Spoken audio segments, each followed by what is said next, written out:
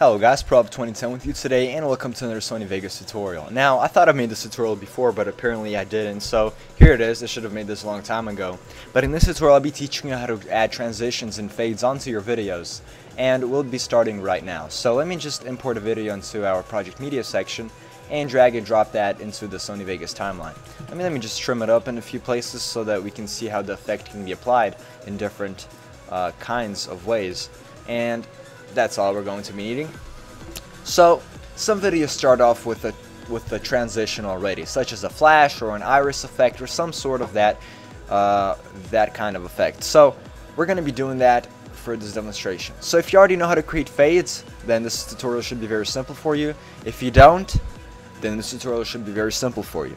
So to create a fade, all you gotta do is you just gotta drag your mouse on the upper left hand corner or on the upper right hand corner if you want to fade out, or if you want to fade something in, you do it on the upper left hand corner. This is gonna bring it from down to up, and if you do it on this side, then it obviously goes from up to down, which means it's fading out.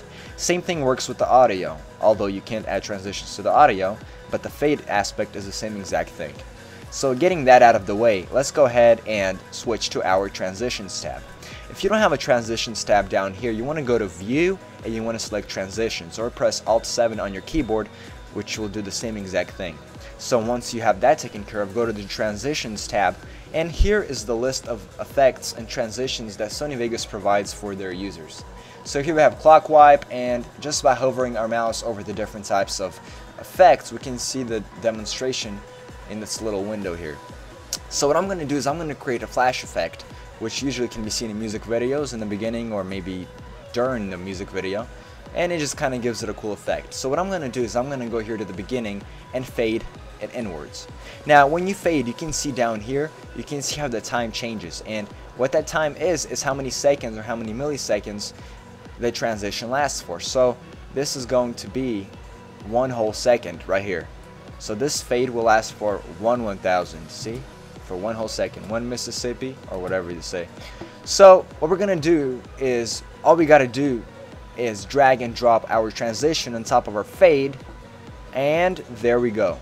You just exit this out and press play, and we can see that our effect or our transition is just as long as the effect, just as long as the fade. So if you want to shorten it down a bit, the fade offset, just lower that and it's going to occur faster. And if we bring this up more, it's going to take longer for the transition to happen.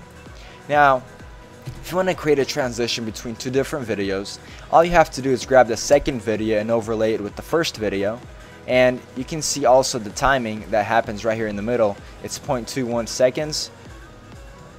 Or I don't know how this timing thing works, but this is 1 whole second. So if we want this transition between these two videos to occur, to take it 1 whole second for the transition to occur, all we do is go to our transitions tab, find a transition that we want. I'll select iris just so it'll be more noticeable, drag and drop that on top of our crossfade, and if you want to make any changes here, you can do so.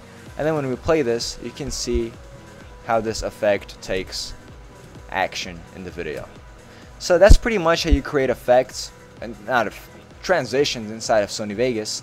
I hope this tutorial was helpful to you guys. If you have any questions, post them in the comment sections below and I'll try to get back to you as soon as possible. Thank you guys for watching, and stay tuned for more tutorials.